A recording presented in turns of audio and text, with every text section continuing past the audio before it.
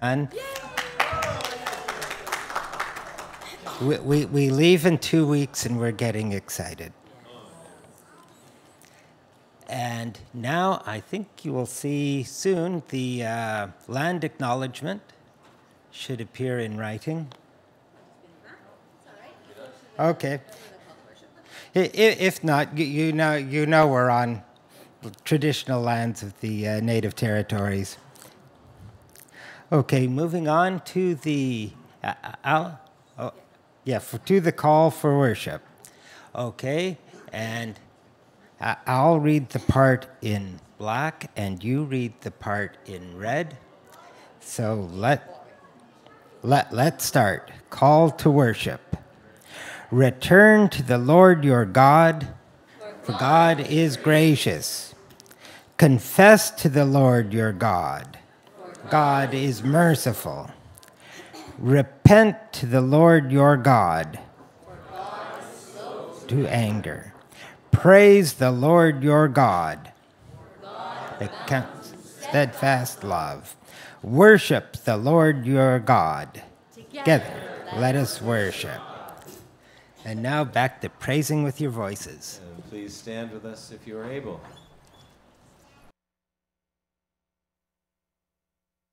Excited today. Not only was it a big weekend, right? Celebrating Amazing Canada. Woohoo! But also, tomorrow is a very special day because camp starts. Woohoo! Yeah! My goodness! You know. So we are super excited because we've spent the whole week working with our brand new summer team. There's 5 wonderful young adults working with us this summer. So they're not all here with us today. We have 2, which I'm going to introduce in a minute. But I think we have a video, guys. Yeah? So they're going to introduce themselves to you. Hi, I'm Abby. Hi, I'm Neha. Hi, I'm Rewa. Hi, I'm Josh. And I'm Jade. I'm looking forward to our 2 family night events. And I'm looking forward to Superhero Week. And I'm looking forward to making crafts. And I'm looking forward to sharing my favorite Bible stories. We're looking forward to new games every day. And I'm looking forward to Water Day. I'm looking forward to science experiments. See you this summer! Hooray! Yeah, we'll post that on. You guys got the big reveal today. This was the first time that one was shown. Okay, you guys come on up with us. All right, so we're blessed to have Josh and Neha with us this morning, and they're going to be leading Kids Zone. So, but I'm going to let them introduce themselves. Each week, you're going to have 2 summer team members here with us. So you'll get to know them as the summer goes. But you guys go ahead and share something. Hi, I'm Josh. Hi, I'm Neha. And we're very excited to be part of the summer camp this week, or this summer. Okay.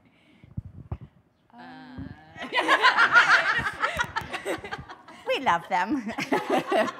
All right, so I know the kids here today are familiar with us, so we're going to go downstairs in just a minute, but we're going to invite Pastor Mona to come, and she's going to bless them, pray over them, over the whole team, even though they're not all here with us this morning.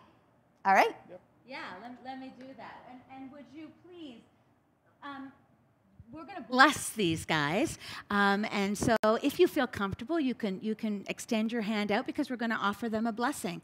And we are, first of all, so grateful to you for your part in this summer program, which is more powerful than we have any idea of. The influence that these young people have on the children that come to our church is stunning. And I imagine there will be years from now where little kids or grown-up teens and say, remember that day at water camp, Josh? It changed my life for Jesus. And that's going to happen. You'll see. It's amazing. So let's bless these guys. Father God, we thank you. We thank you for these young people, these young adults who have chosen to spend their summer glorifying you and working with the children of this community, of this neighborhood, and of this church. And Lord God, I ask for your blessing upon them. I ask for your blessing upon the entire team, that they be safe, that they would have great fun, and they would point continually to you. And so bless them, Lord God, as they do your good work, we pray in Jesus' name. Amen. God bless you. Thank you so much. So excited that you are part of the team. Welcome. All right, kids, come on down. You can find out more about each of the team on the website as well. Greg has put some great photos and intros on there for us. Bye. You want this one, Greg? Or are you going?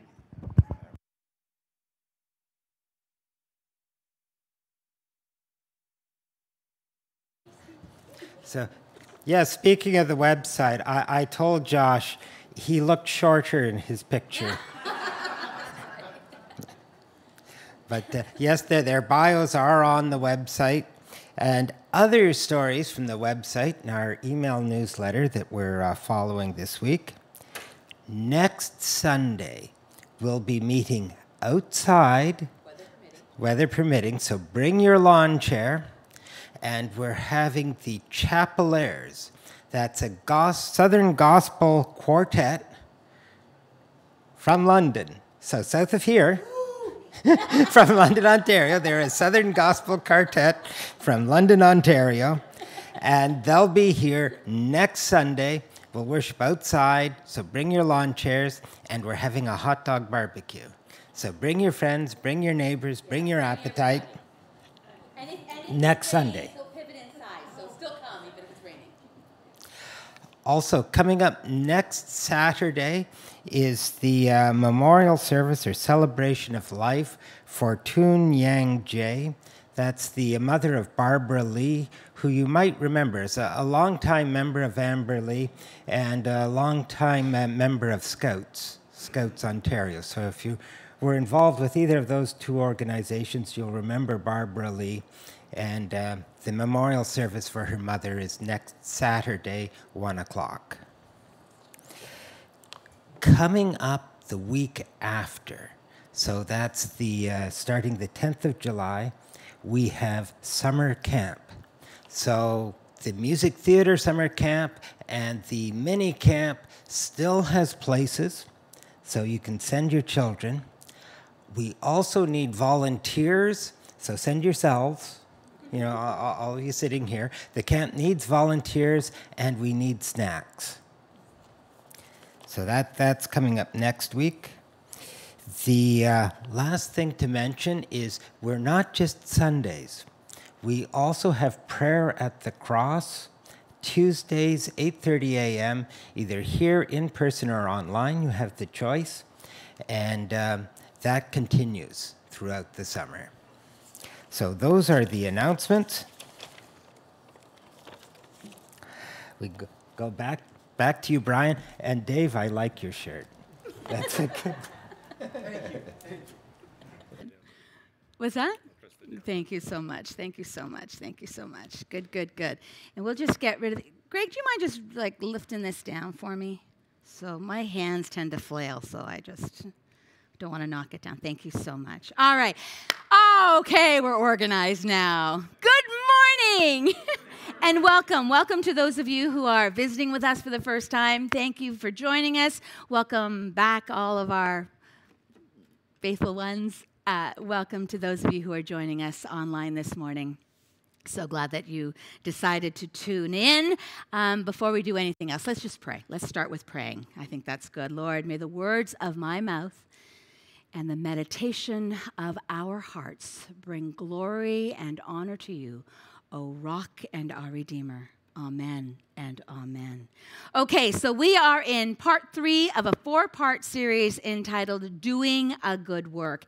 And today I pray that this message will be encouraging to you. But I'm going to start off with something that's a little bit difficult. I mean, we're going to talk about something that's difficult because the reality is this, that anytime God leads you to do something meaningful, to do something that maybe is different, to maybe do something that's generous or long-lasting, unfortunately, we can expect some opposition.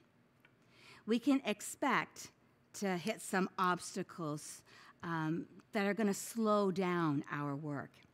And you can look at this and so many stories in the Bible that kind of depict this. You know, you had Adam and Eve, right? They were serving God, minding their own business, and then the evil serpent comes along to just trip them up, to distract them from God's will. And then, of course, there's Moses. Moses had Pharaoh. You know, Pharaoh was his enemy, and David had Goliath, right? And then we go to the New Testament, and of course, Jesus had Herod and the Pharisees and the Jewish leaders and Judas and the devil and like all the haters that went on and on and on.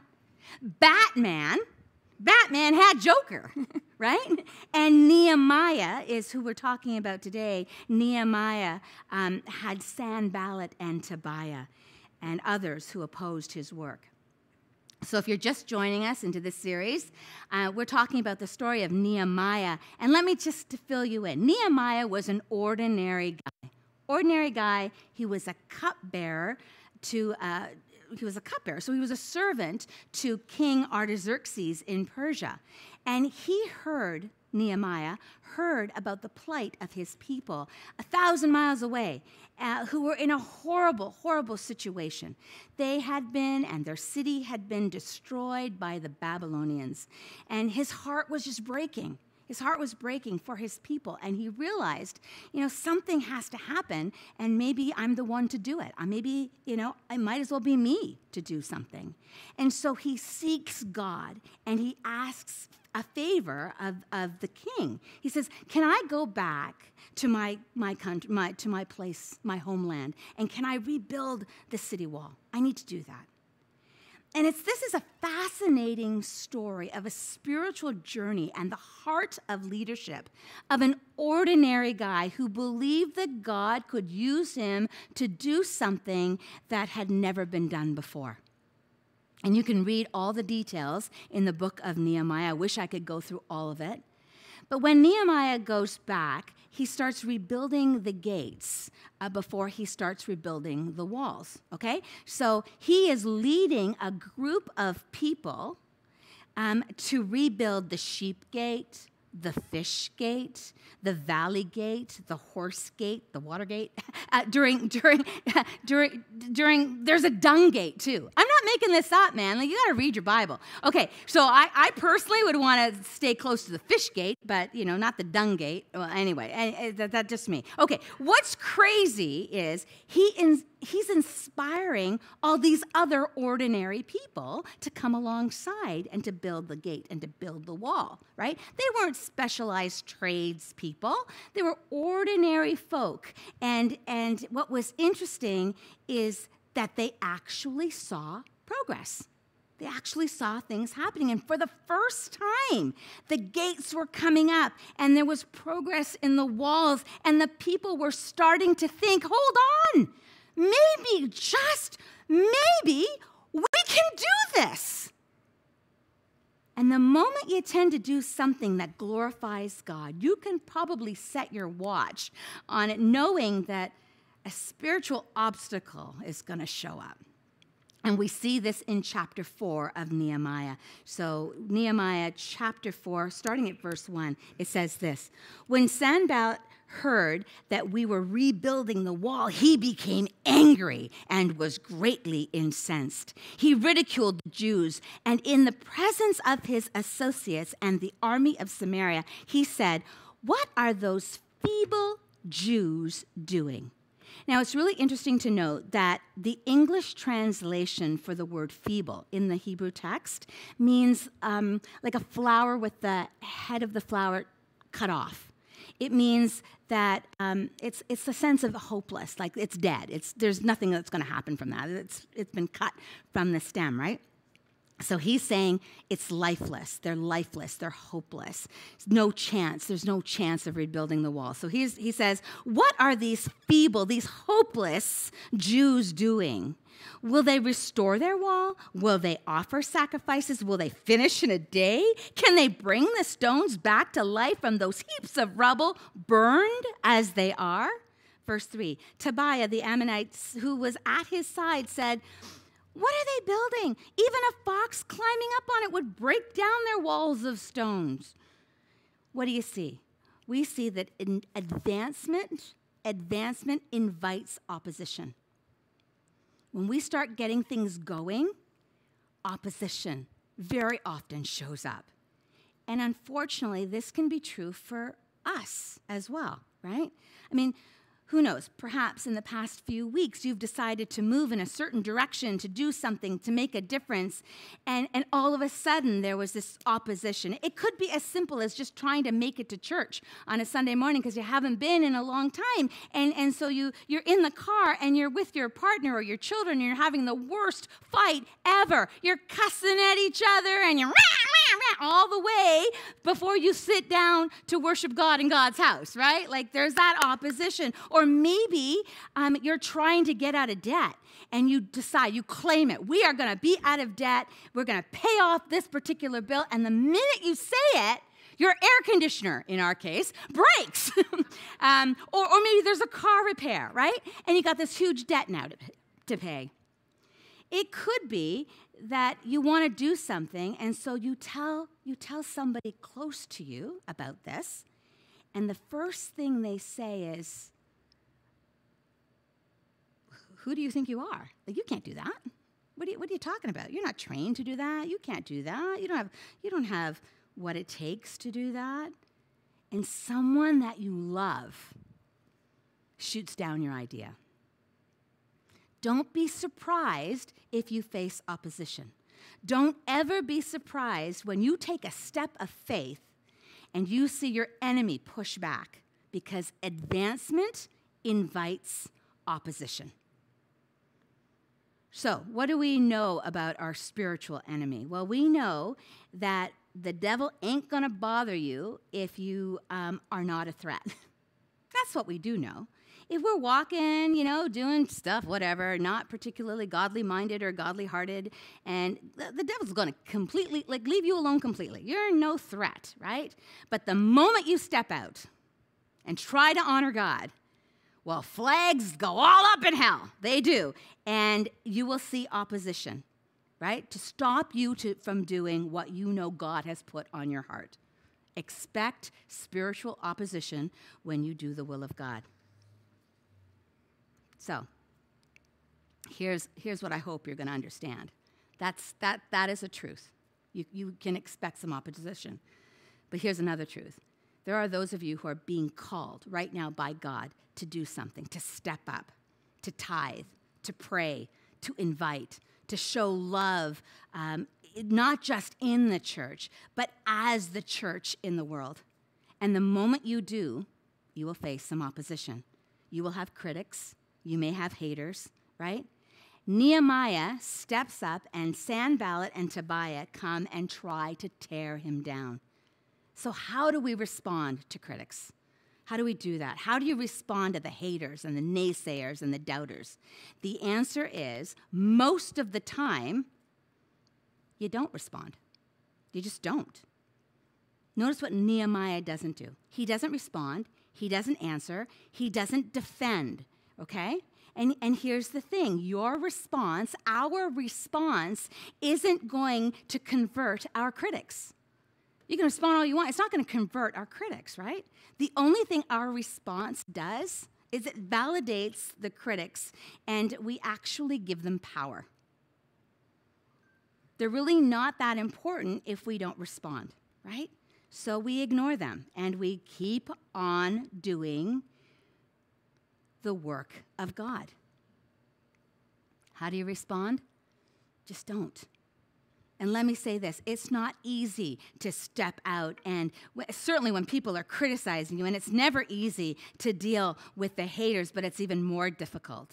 It's even more difficult to deal with the doubt of the people that you love. And I know there are lots of us in this room who have dealt with that. And this may happen to some of you, right? You're going to feel called by God to do something, to take a step of faith, and someone you love, someone you trust, is going to step in with a strong word of discouragement. I don't need to tell you my story. Many of you know, right? When I became a Christian, there was a lot of opposition. A lot of opposition. Who do you think you are? You can't become a minister. You were born Sikh. Like, what are you doing? What are you talking about, right? But you'll get that question too, perhaps, in whatever situation you're. What are you doing? What? You're not prepared for that. You should do something different. Don't be so stupid.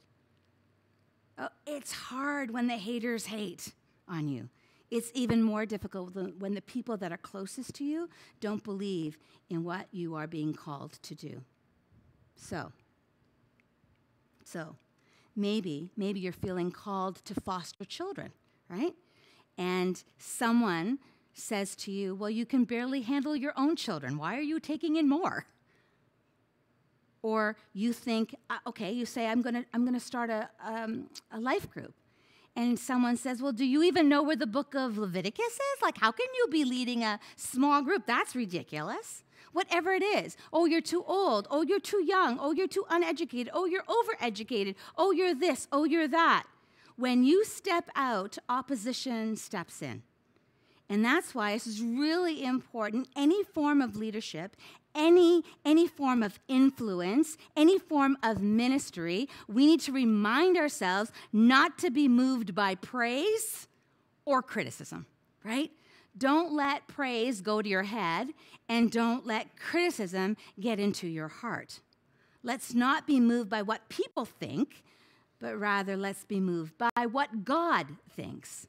And here's what Nehemiah knows. He knows that he doesn't have to answer to his critics. He understands that he answers only to God. And so instead of engaging on a lower level, he turns to a higher power. And once again, we see Nehemiah pray. I love this about Nehemiah. And he's praying. Watch the power of his prayer. He says, verse 4, "Hear us, our God, for we are despised." In other words, the haters are coming at us, right? Now watch as he prays. Now this is not the way Jesus has taught us to pray. I just want you to know this. And he could probably learn from Jesus. This is the kind of prayer that I would pray, that Mona would pray. He says, "Turn their insults back on their own heads." That's what he prays. I like that. I mean, maybe I shouldn't, but I do. And I'm not telling you to pray that way. It's right here in Scripture. That's what he said. He obviously has some more maturing to do. And it hadn't been written at this point about turning the other cheek, right? So right now he's praying, God, get them. Get them, right?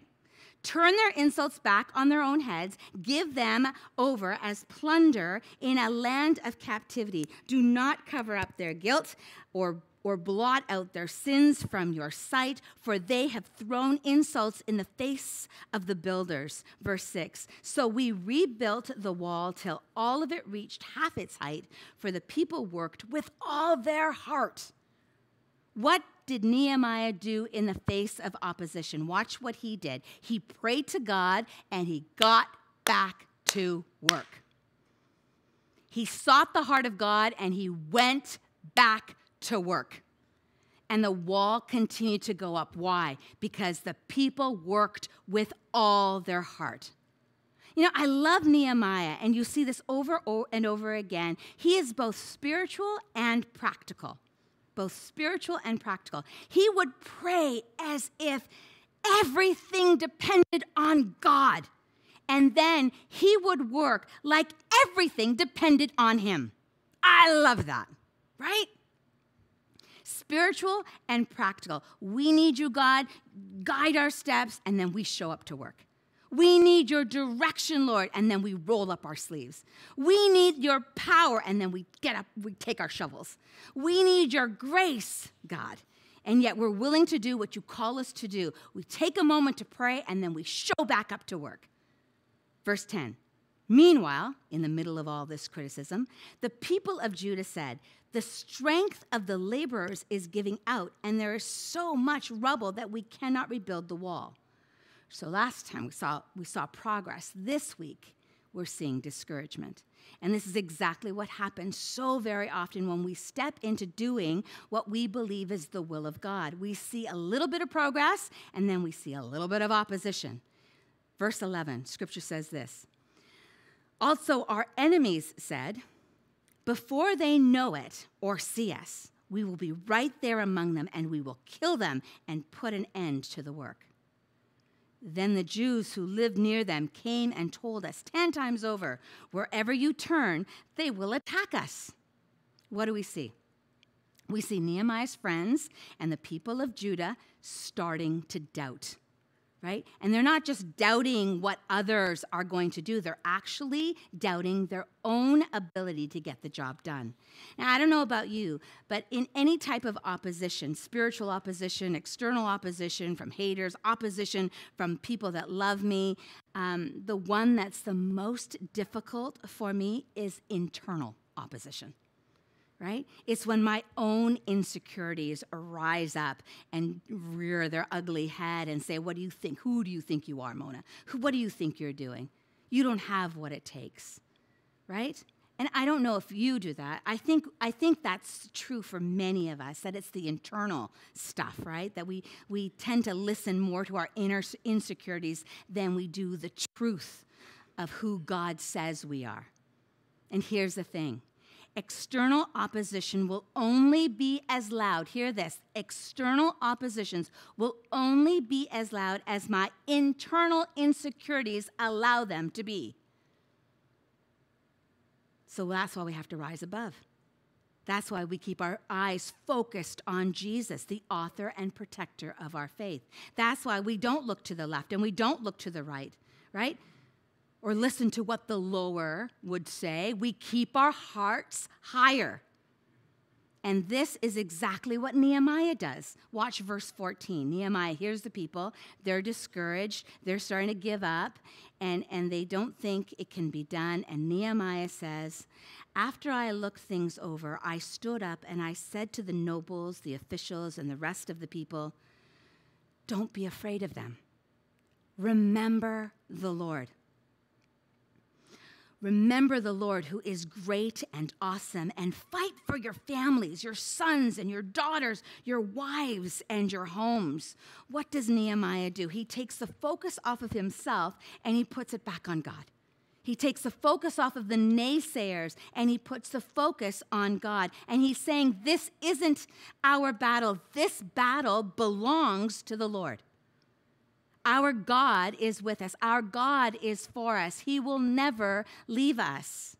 And we believe all things are possible with our God. Greater is he that is in us than he that is in the world. And we know that when we walk in, the power of our God walks in with us. My focus is not on what they say, right? Nehemiah says, I remember the hand of God. I remember when I prayed for months and months and months, and God granted the king favor and turned his heart to let me go. I remember the king provided me with provision and protection. I remember when he blessed me to go out. I remember when God gave favor to the people and to me with the people. And I remember when there was nothing and now the walls are going up. I remember that God provided it all. And God made it all possible. He said, remember the Lord your God. I can just imagine him standing there before the nobles and preaching some version of a sermon. Remember the goodness of our God. Remember when our ancestors were in Egyptian bondage and our God split open the Red Sea and the people walked out on dry land. And then the enemies, they pursued us and God closed up the sea and washed the enemies away. Do you remember? People, do you remember when our God led our people by fire and fed us manna from heaven?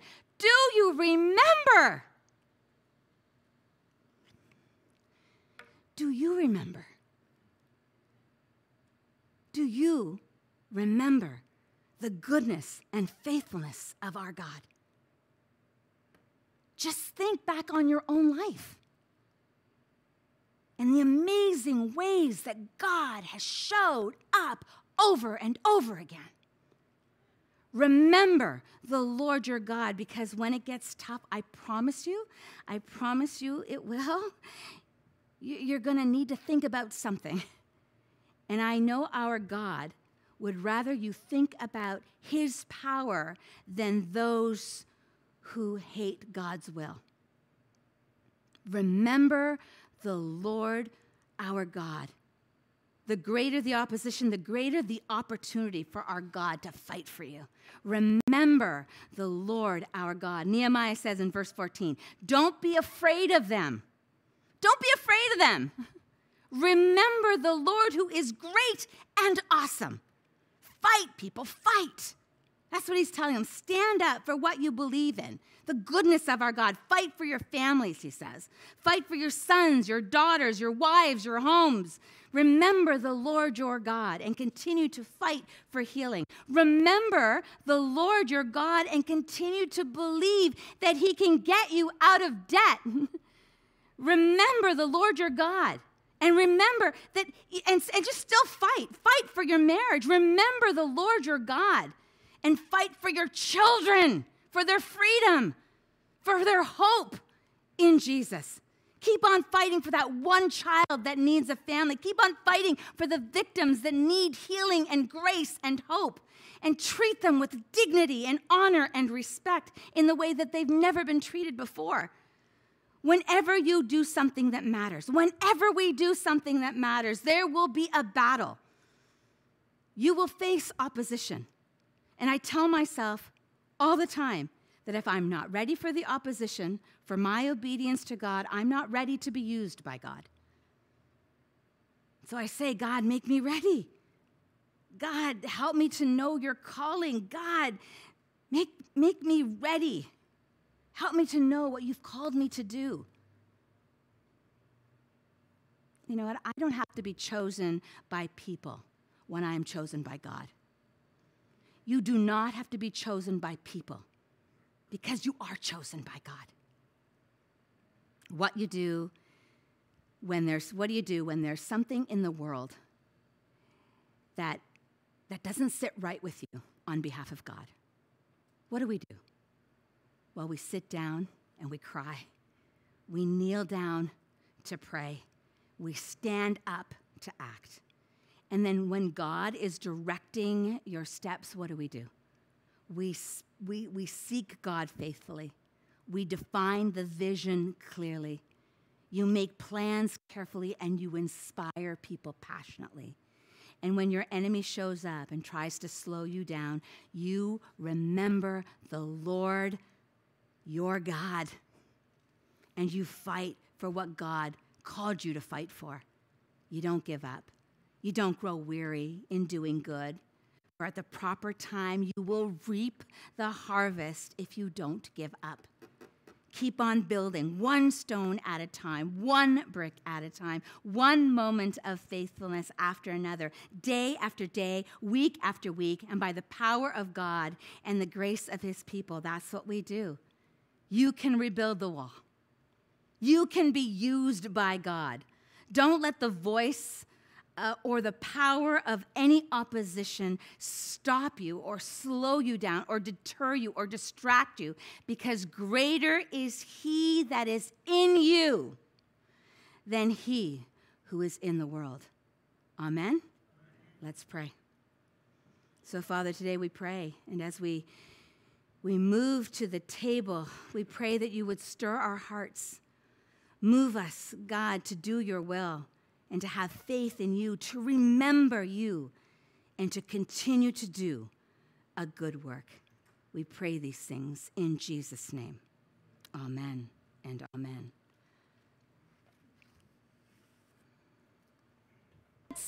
I think that you might hear kids coming up, and if you do, that's fine. Just lovingly embrace them as they come up, boisterously, hopefully. Hopefully they'll do that. Okay. This is the Lord's table. Our Savior invites all those, here they come, all those who trust in him to share the feast which he has prepared. Oh, taste and see that God is good. Let's just, here they come.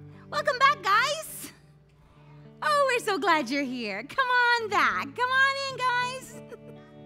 Okay, thank you. Very good. Welcome back.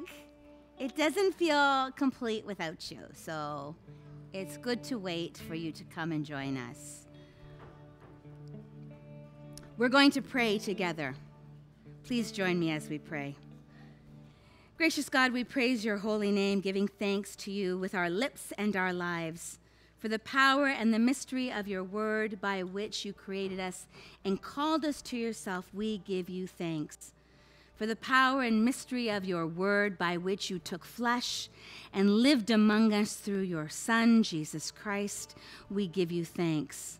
For the power and mystery of your word by which you chose common people, forming the church to be the body of Christ in the world, we give you thanks.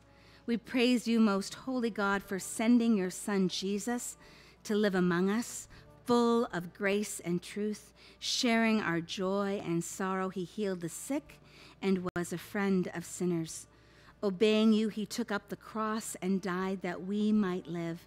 We praise you that he overcame death and is risen to rule the world. He is still the friend of sinners. We trust him to overcome every power that can hurt or divide us and believe that when he comes in glory, we will celebrate victory in him.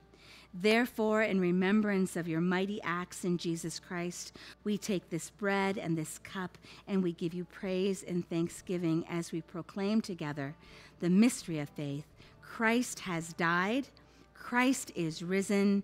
Christ will come again. Gracious God, pour out your Holy Spirit upon us and upon this bread and this wine, that we and all who share in this feast may be one with Christ and he with us. Lord, we bring you the burdens that we carry for the world in which we live, and we ask for your peace. Guide and direct the leaders of the nations that they may lead according to your will and your desire. We pray as we continue to navigate all these uncertain times, Lord. We pray for good health for those who are suffering loss. Lord, we pray for those who are now finishing school and are starting their summer. We pray for good health for them, for all of our students and our kids, and pray that it would be a safe and fun summer for them. Lord, we pray that you would just be with each one of us here today and those who are joining us online, that they would know who you are, that they would be drawn closer to you. Even though the summer months are coming and things are a little more relaxed, Lord, we pray that you would be first and foremost. Lord, we pray that you would walk into the space that we have, Lord, that you would grant light and peace and hope. We lift all these things up to you, Lord, and we pray as you have taught us how to pray, saying together, Our Father, who art in heaven, hallowed be thy name. Thy kingdom come, thy will be done on earth as it is in heaven. Give us this day our daily bread, and forgive us our trespasses as we forgive those who trespass against us.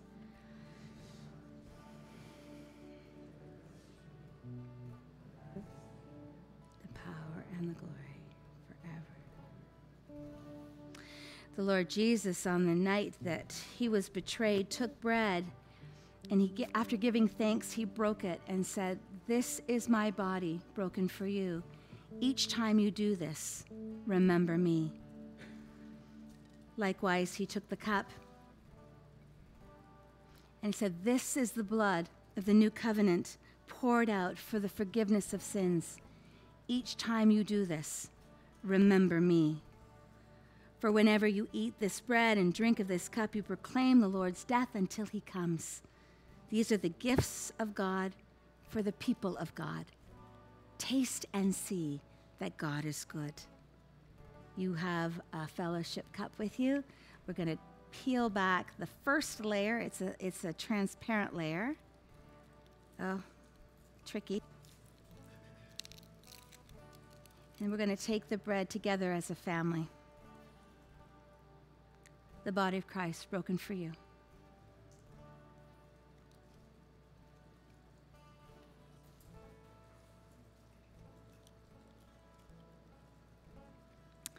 Now the second part, you just tear back the foil part.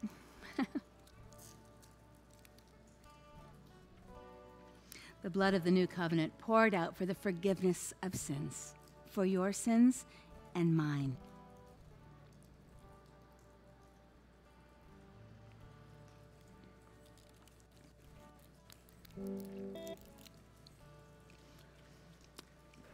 And join me as we pray.